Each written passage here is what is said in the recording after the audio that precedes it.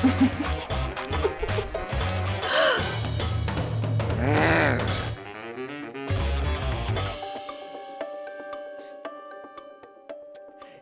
we go, brand new conversation. Hey, real quick too, we don't steal that stuff. Peyton, props to you. Peyton, who was up here earlier, she created that video, so thank you so much for doing that. But I want to tell you today, we're starting a brand new conversation called Me and My Emotions. Me and My Emotions. And I know that you probably know this, but we haven't been short on feeling them in the past year and a half, 2 years. We've had plenty, and I'll be honest, I think I've felt about all of them. I had someone give me an emotion wheel recently, and I thought I connected with the 6 words that were in the center, and then there were all these extra sub-words. There were about 60 words. I'm like, oh, I felt all 60 of those in the past 2 years. And what the goal of this conversation that we're going to have is this idea of what to do when your faith and your feelings are misaligned. What are you going to do when your faith and your feelings are misaligned?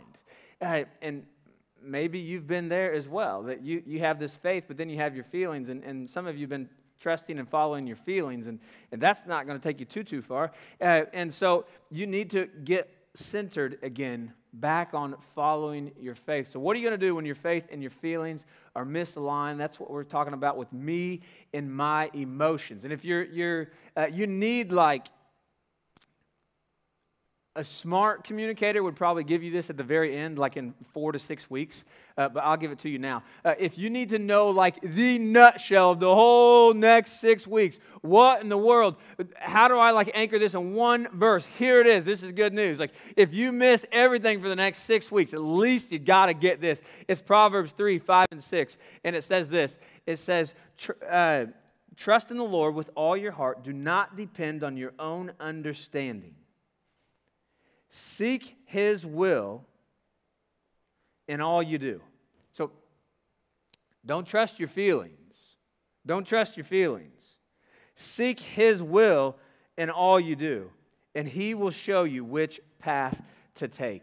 So, we want to make sure that you are following your faith in this conversation, not your feelings. And I've been so wrestling through this personally that we have read a number of books at my home.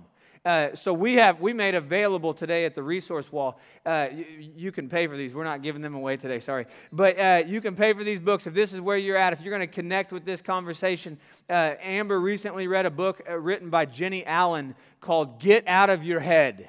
Get out of your head. And it is, I'll be honest with you, I've read about half of it, and it is targeted in a way that girls, you're probably going to like it better than guys. So get out of your head. So we put that available at the resource wall. And then you need to know this. Guys, I'm just about to wrap up a book right now by Craig Groeschel called Winning the War in Your Mind. And this is a huge piece. It's kind of the same book, but one's written for girls, one's written for guys. So winning the war in your mind. So if this is where you're at, if you're stuck somewhere between your feelings and your faith, and that you know they're a little bit jacked up right now, that get those books. They're those books, the way they communicate them, the way they point you to God's Scripture, it has been super helpful to us. Another book that's not out, that maybe you want to get it, it's a secular book, but there's a book by this guy named Colin Henderson that's called Mastering Your Mindset. Mastering Your Mindset is another book that's been huge for me in the past year and a half, by Colin Henderson, called Master Your Mindset. But this is just, those are tools that are going to help you if you need to go deeper in this conversation with me and my emotions and what to do when your feelings and your faith are misaligned. Today, we're going to talk about loneliness. If you got a bulletin, you would have seen lonely. But I'm going to read a quick little small text to you, and this is a prayer straight from David, right out of Psalm 25, 16 to 18. And we don't know what David is stressing out about. But clearly he's wrestling with something in Psalm 25, 16 to 18. And although I don't know all the context, I don't know what was going on in David's world with this prayer specific, the words that he says in the prayer, like, oh, I've said that this past year. And so see if you connect with it. In Psalm 25, 16 to 18, it says this: "Turn to me and have mercy, for I am alone and in deep distress. My problems go from bad to worse. Oh, save me from them all. Feel my pain and see my trouble." I don't know what David's praying about, but I see what his emotions of where he's at, and I think, oh, I so connect with that. And so today, for week number 1 of Me and My Emotions, I want to talk to you from this title, Help. I'm full of distress and loneliness. Help. I'm full of distress and loneliness. Hey, let me open us a word of prayer, and then we're going to get started. God, thank you so much for everybody that's in the room. And I don't know what everybody in the room is feeling. I don't know what they're walking in here with. Maybe somebody just had the best Saturday of all time yesterday, and they're in great shape. But God, I know there's people in the room this morning that are full of distress, that they're stressed out, that they're lonely, that they feel like they're in isolation. They feel like nobody knows where they're at and what's going on. God, I just ask in this time we have together today that you'd show up, that you would help somebody connect with you, that you would help somebody understand the importance of community. God, I ask that you would speak through me, that you'd get me out of the way right now. God, we need you. God, I'm asking that you'd go before us. It's in Jesus' name I pray. Amen. So help, I'm full of distress and loneliness. My first real memory that I have of feeling like some sort of distress and loneliness in the 7th grade. In the 7th grade, I tried out for the Mattoon Middle School basketball team. And this is not going to surprise that many of you, but in the 7th grade, there was a first cut and there was a second cut, and I missed the first cut. They had 1 week of practice, and then they had 2 more nights of practice. They were going to narrow the team down from 20 to 15. I thought, this is going to be fine. You know, I feel good about where I'm at. I played in the Y League. I thought, this is not going to be that big of a deal. 7th grade, I missed the first cut. And then somebody had the audacity in between the 7th grade and the 8th grade to tell me, like Michael Jordan, he got cut from his freshman basketball team. And so, hey, you got to keep going. You got to take this as motivation. I said, yeah, I'm really motivated. And so I went back for the 8th grade. I thought I was going to be Michael Jordan. My mom had got me a Michael Jordan Air Attack basketball hoop at this point. I thought, I am here to stay. This is the start of this is going to be a legendary career. And so in the 8th grade, I was the same height I am now. In the 8th grade, I tried out for the team, and the same system, same thing was set up that we had first week of practice, and here's what happened. I made the first cut. So my confidence, the reps have been paying off. The Monday to Friday night practice came and went, and I had made the first cut. And then there were going to be 2 more nights of practice, and I was so confident. I think somebody should have stopped me. But I had decided the night of our last practice, the second practice of the second cut, the second round of tryouts, I decided I was going to go hang out with 3 other kids who had previously been on the basketball team in the 7th grade. And so I'm hanging out at my friend's house, who was like Michael Jordan of Mattoon Middle School. And I'm hanging out at his house, and I'm hanging out with a couple other guys that were on the team the previous year. And I will never forget this. I've gotten over this, but I remember this, that we got a call that the millennials, or next generation, you're going to find this shocking. We got a call that, hey, the roster has been placed on the door at the middle school. And I was at my friend's house with 3 other kids that were on the team the previous year. So we got in my friend's mom's Plymouth Voyager, and we went to the Mattoon Middle School, and we pulled up, and we all piled out of that car, and there was one name not on the roster. And I had missed the cut again, and somehow I was in this social situation where y'all made the team, and now we got to go all back to your house. And this is what I felt is like total distress and isolation. I felt loneliness. Hey, can you just have your mom drop me off at my house? I want to just slip into isolation. I don't like the way this feels. I just want to kind of go unnoticed for a minute. And this is what I've come to know about. I've recovered from the basketball career, but this is what I've come to know is like, anytime like I want to slip into isolation, anytime I want to slip into like loneliness, there's like a story behind it. There's something going on. And maybe you're feeling shame. Maybe you're taking the blame for something. Whatever it will be, there's some sort of story behind your loneliness and your distress.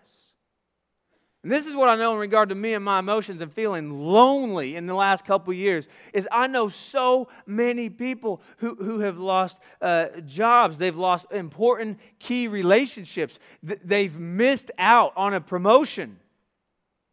They've had a kid go prodigal.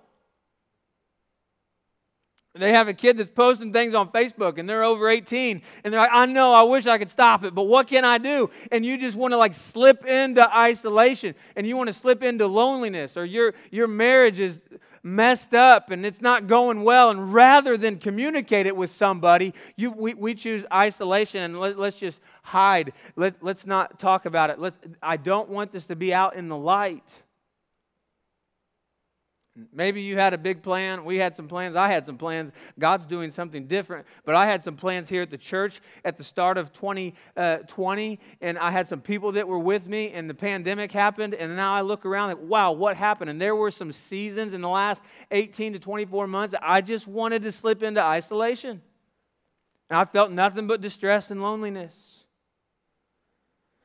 And this is what I'm learning about feeling that way, and then about responding by saying, well, I'm going to choose isolation. Proverbs 18:1, it says it like this, that this is Solomon, this is the wisest guy in the Old Testament. He says, one who isolates himself pursues selfish desires, and he rebels against sound wisdom. And maybe you're in that spot that you want to isolate yourself. And you want to pursue selfish desires. And you're rebelling against sound wisdom. It made me think this week about a song that maybe you'll know by John Mayer. He had this song out called Perfectly Lonely. Some of you know the song. I'm not going to sing it, but I will read the lyrics. I'll leave the singing to the singers. But John Mayer said, I got nothing to do. I'm trying hard not to sing it. Nowhere to be. No. Amber's at the 11. She said, hey, whatever you do, do not sing that song. Okay. A simple little kind of free. I'm perfectly lonely. So I got nothing to do, nowhere to be, a simple little kind of free. I'm perfectly lonely. And then John says, yeah. I say, no. Solomon says, no. You're not, lonely cannot be a lifestyle. Just think about it. Don't say it out loud, but the craziest people you know are not in community. They're alone with themselves. You know a person that doesn't hang out with people, and what they begin to listen to on a regular basis is themselves. They get so wild and crazy, they begin to answer themselves. They begin to have out loud conversations with themselves. Some of the craziest people we've come across, they're in no community. Some of you are like, I don't know if I actually believe that. You ever watch Castaway? By the end of Castaway, this dude is, I don't know what the name of the character in Castaway was, but I know this volleyball he was talking to was Wilson. I mean, he so desperately needed community, and he got so crazy with it that he starts talking to a volleyball. When you live in a lifestyle of loneliness and isolation, you're going to start doing some crazy things. You're going to lose touch with common sense. You need people in your life. I know it's your natural reaction. It's my natural reaction to be like, can you just drop me off at my mom's? Can we just act like nobody saw that? I'm not going to say that out loud. How dare someone know what's going on in my world? Or you're just sick and tired of people and you've been hurt and broken. Like, I'm going to resist community. You are not wired and you are not meant to do life alone. And starting with Adam and Eve, and God is completely okay with the fact that you need more. You need people. You need people to walk with you. You have to leave behind your lifestyle of loneliness and isolation. And when you're in the midst of distress, that's when you want to creep back into it. And so, here's the good news. I'm going to give you like 5 quick ways straight from the Scripture of what you can do to battle this whole idea or this whole lifestyle of loneliness. The first, I'll give you a heads up. The first one's not very deep, but you should do it. Number 1 is this. This is number 1 right here. Is you should talk to God. You should talk to God. You have to start somewhere. And maybe you've been like the dude in Castaway, and you're talking to a volleyball. I would start by talking to God. That God so gets you. He so understands you. Jesus has been in your shoes. He can empathize with you. Within the last 18 months, I can tell you this. For just myself, my communication with other pastors has never been more than it is right now. This is why I like talking on a regular basis. This has actually never stopped, but on a regular basis, I communicate and text and meet with Scott Sims. You need to know this, that there's another guy, a local pastor, Travis Spencer, pastors the Fields Church in Mattoon and Charleston. I so have enjoyed and loved leaning into those guys in this season like never before. And this is why I like them so much, is because they understand the content. I don't have to give them and try to explain church and explain people and explain situations like, yep, we had that last month. Sometimes I want to say to Scott, like, you're never even going to believe this. And then I start to, oh yeah, I actually remember when, and that same thing happened. They so get the context. You think about talking to God. He so gets right where you're at. And here's another thing that will creep you out a little bit, especially if you're not following Jesus. He already knows what you're thinking and feeling. He doesn't even need to know the context. That you can talk so straight with God. And one thing that I'm thankful for in this season of what has felt difficult and sometimes what has felt like distress and loneliness, I've gotten so desperate at times that it's pretty easy to communicate with God. It's pretty easy. I can say this about me, that my relationship with God has never been more real, has never been more raw. I have given, and not that this doesn't work, so don't try it, but I've given God ultimatums. I've told God, this is what I need, so you need to do it, and this is actually my time and schedule. He doesn't seem to care. But you have got to start communicating. Okay, so people scare you. Start by talking to your Heavenly Father. He created you. He gets the context. Jesus has been in your shoes. Look, again, what David said in Psalm 27. This is David. And if you need to talk to God, David said it like this. Hear me. as I pray, O Lord. Be merciful and answer me. I've said that 100 times in the past 24 months. My heart has heard you say, come and talk with me. And my heart responds, Lord, I am coming. Verse 9, it says, do not turn your back on me. Do not reject your servant in anger. You have always been my helper. Don't leave me now. Don't abandon me, O God of my salvation. Maybe you've had a desperate prayer like this. Maybe you have lost. I've had some go-to people in my life that have gone away in the last 24 months. It has made, I'm going to talk to God. Verse 10, maybe you'll connect with this. Even if my father and mother abandon me. Maybe you've had someone so close to you abandon you in this season that you're full of distress and loneliness because your go-to's gone. Even if my father and mother abandon me, the Lord will hold me close. In other translations, it says, the Lord will not forsake me.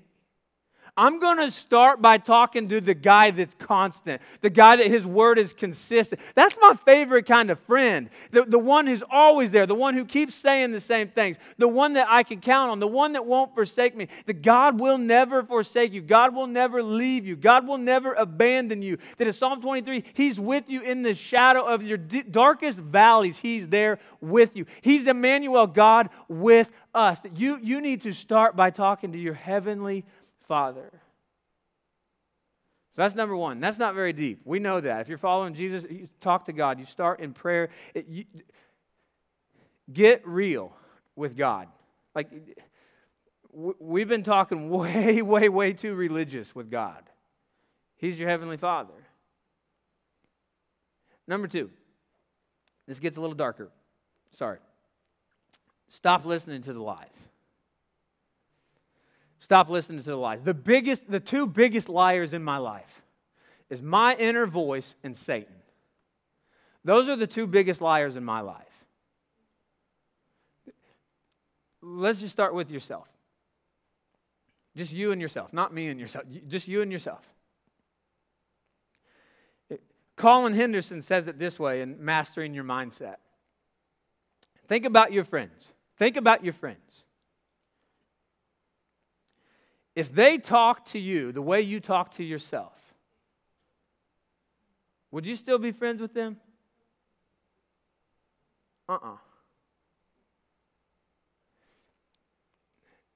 Stop listening to the lies. Stop tormenting yourself with what you should have done. Colin says it like this: if you're in your head, you're dead. Stop listening to yourself. Number two is this idea: stop letting Satan talk to you. You get off in loneliness and isolation. That is right where Satan wants you.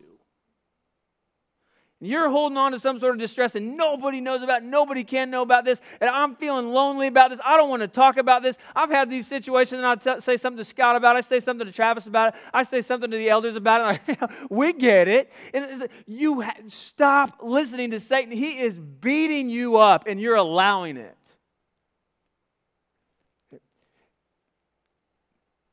About 6 months ago, we had this. I had this. Facebook did this thing to me where they pulled up a memory. You have a situation ever where Facebook likes to make you feel bad or make you feel like, wow, time really goes fast. We get these all the time with our kids. We think that was last weekend. We're like, that was 4 years ago. Recently, I had Facebook kind of taunt me, and this memory came up, and there were some people that we were doing ministry with, and this was just 3 years ago, and there were 10 people in the picture.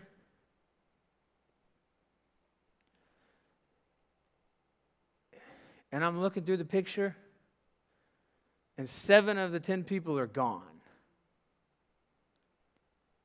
The 3 people still with me in the picture: myself, my wife, and my mom.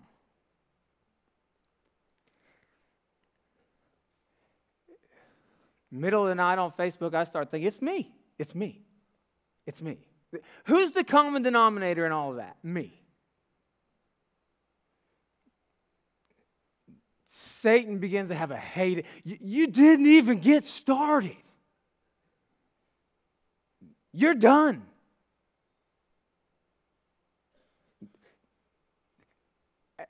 I don't want to talk to anybody about this. I just want to go in silence. Nobody else understands this. Nobody gets where I'm at. And you start beating myself up. I finally had the guts to communicate it with one of my friends, Josh Norman. He tells me recently we're playing golf. He said, stop saying that stuff. That's not your own and stuff that's not yours. Stop talking to yourself like that. Stop it. Where is it? Where is it that you're believing the lies that the enemies are telling you? This is what I honestly know about you that I have to tell myself, that God's going to see you through what He called you to. That I would tell you all day long, stop identifying in your failures. But yet for me, just like you, I so identify with some of my failures, and Satan loves to remind me about it. Stop listening to the lies. You are not done. I don't know what your plans were, but you're in distress and you're full of loneliness, and you just think, I'm going to slip away and be done. And I say, no. Stop listening to the lies. That Colin Henderson would say, if you're in your head, you're dead. Get out. Get out. Colin Henderson talks about ants in your mind. Automatic negative thoughts. Ants. You got ants in your head. That you instantly think, oh, it's me. I own it. You over-own stuff that's not yours to pick up. You take fault. You identify in things, past failures. You identify for things that are paid for, all the while God's saying, I sent my son for you. Stop it. Let it go. Stop believing the lies. Paul tells the Corinthians like this, 2 Corinthians 10:5, he says this, that we demolish arguments and every pretension that sets itself up against the knowledge of God. And we take captive every thought to make it obedient to Christ. You get a thought that does not align with God's word and what He says about you, you get a hold of it and you say, no, Satan, look at this. Stop with the ant. Don't let the ants go wild. Don't let Satan talk to you. You got to get in community. And number 3 is this, that you should choose communication over isolation. That you should choose communication over isolation. It is so natural for you to not want to do that. This is just a couple things I jotted down in regard to communication over isolation. Is I thought about this just this past week, that Daryl Phillips, you know him, he's on our staff, that he has such a discernment about him that he can know what's going on in my life, and he can know something's wrong without me saying anything. It's incredibly annoying. That he can say, hey, I saw you acting like that. I see you, this issue, I see this going on. What's going on? And stop making, this is the thing I'm learning about Daryl. Stop making people be like prophecy. Make it prophesying over your life. Like, why, you're a prophet. You know what's going on. No, I just have decent discernment. Have you ever thought about like this in regard to communication and isolation? Like, you would tell physically, you would tell a doctor almost anything about yourself, and you don't even know them. Think about it. I haven't gone to the bathroom in 3 days, 3 weeks. Just look at me, figure it out. Here I am. You don't even know them.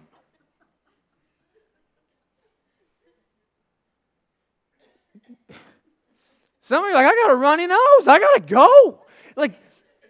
But spiritually, no. I'm not going to talk to you about that. I have some elders at the church that they've allowed me to say some pretty stupid things over the last 2 years. They've allowed me just to talk it out. I've sent them texts. I've talked with them. I've played disc golf with them. I've sat here on Saturday mornings. I don't know if it's me. I don't know what they just let me process. There's been some things for me that I have to own. This is what James 5:16 says. It says this. This is the brother of Jesus. He says, confess your sins to each other and pray for each other so that you may be healed. I read that over and over and over again this week. That the cross saved me, but confession heals me.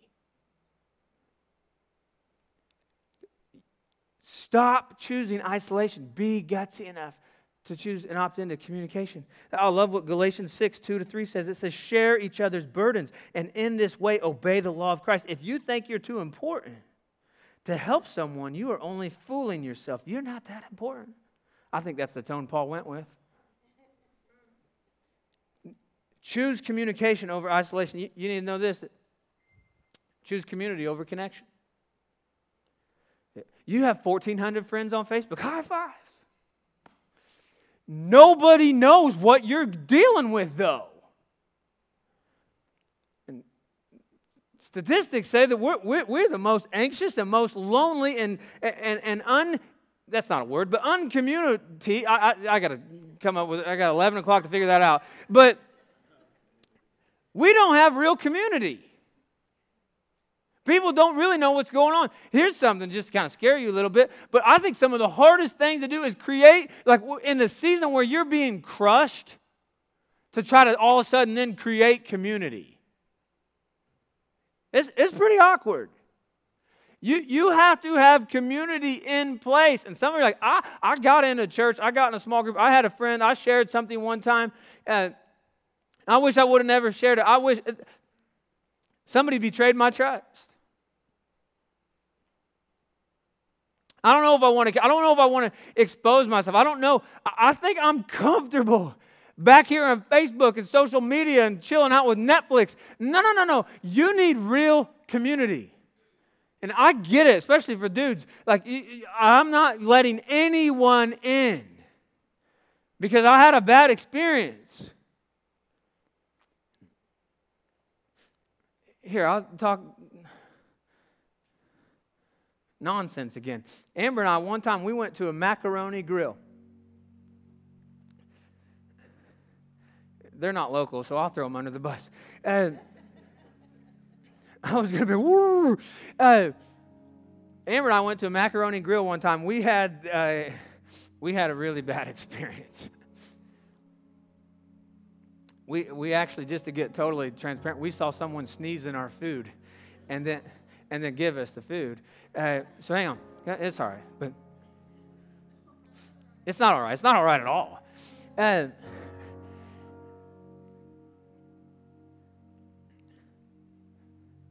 It was a bad experience.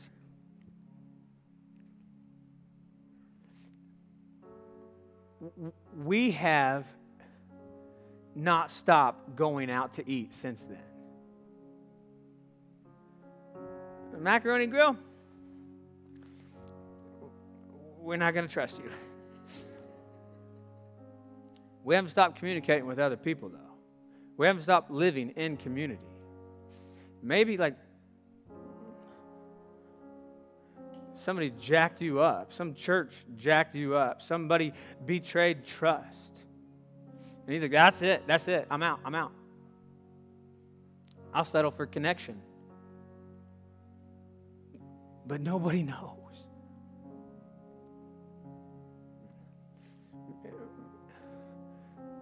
We never stop going out to eat, and we never stop doing community. We never stop getting real with people, even when there's been a time or two where someone has betrayed our trust. In the last year and a half, 2 years, it's never been a challenge, a bigger challenge to do life in community. In Hebrews 10:25, it says it like this, and some of you will know this, but it says, this is not the time to pull away and neglect meeting together, as some have formed the habit of doing. In fact, we should come together even more frequently, eager to encourage and urge each other onward as we anticipate the day dawning. That it is super critical that we stay connected, that we stay in community, that someone knows what you're walking through. Last one is this. Fundamental. Trust God. Trust God. Here's the honesty for me.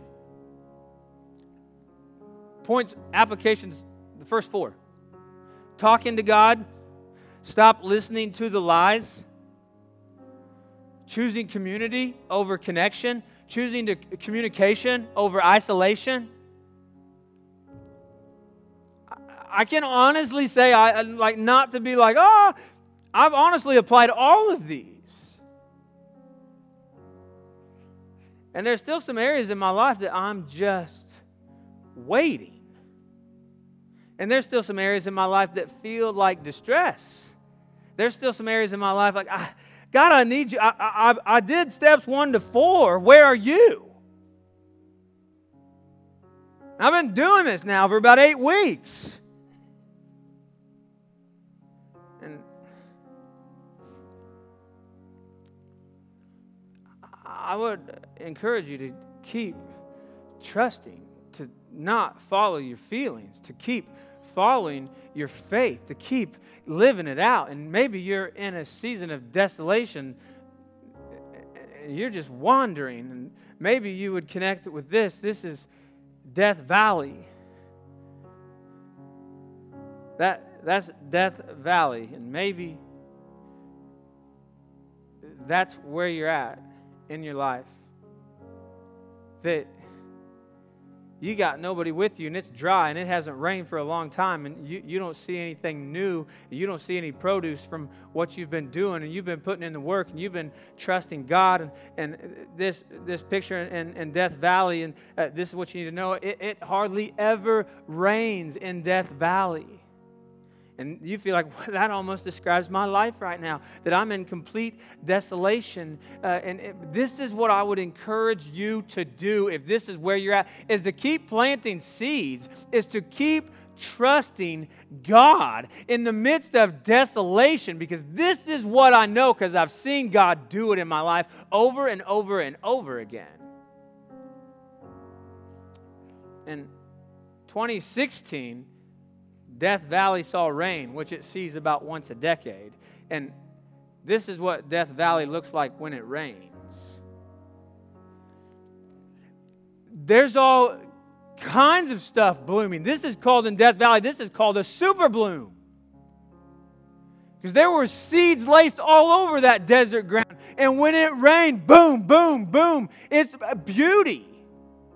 And this is what I'm believing just about me. I don't know what God is doing in some of this season. We haven't seen some of that yet. But in the meantime, Amber and I, we lay in bed and we're just going to keep working. We're going to keep trusting. We're going to keep waiting. Because I'm excited about that day. David said it like this in Psalm 27. 13 and 14, he says this, that yet I'm confident that I will see the Lord's goodness while I'm here in the land of the living. Here's the verse that you got to work through. I got to work through. Wait patiently for the Lord. Be brave and courageous. Yes, wait patiently for the Lord. If that's where you're at this morning, I just want to encourage you. David said it'd be a strong and courageous thing to do, just to wait. Keep working it. This is what I know, and this is what I've seen in my life, that my obedience is going to be worth the payoff. That I know God is coming. That I know God is going to do something new. You got to know that loneliness is no lifestyle. Let me pray for you.